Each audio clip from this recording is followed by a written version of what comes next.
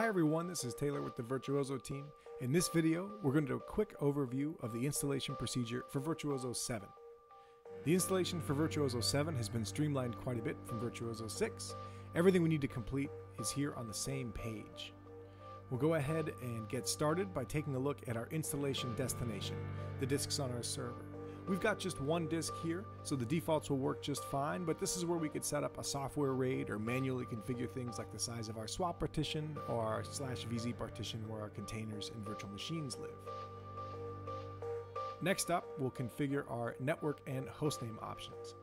We'll want to make sure that we enter in our hostname properly first.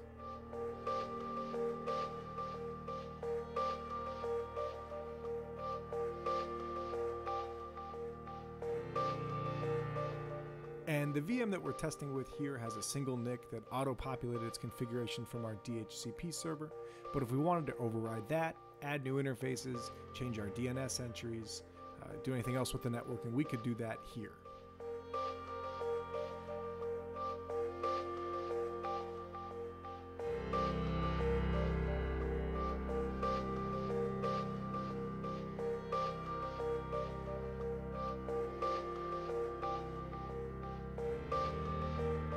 Next, we can check out our storage options.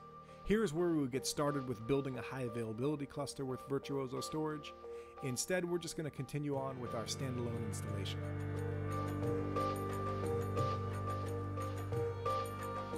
Once we've kicked off the installation, we can go ahead and get our root password set up.